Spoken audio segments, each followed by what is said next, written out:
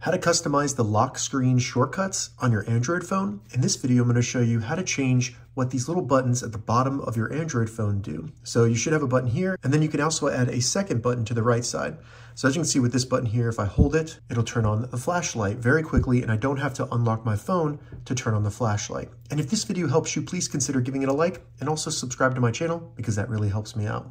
All right, so it's really easy to change the lock screen shortcuts on our Android phone. The first thing we need to do is open up the settings. And we can do that by swiping up from the bottom, then scrolling down to the bottom and selecting settings. Once in the settings, scroll down just a little bit and select wallpaper and style. And then in here, we can change our wallpaper and the look of our clock. But if we scroll down even more at the bottom, we'll see shortcuts. So go ahead and select that. And then here we'll have two options, the left shortcut and the right shortcut. So I can change the left shortcut to any of these options by just selecting it. And you can even select none if you no longer want it to be there.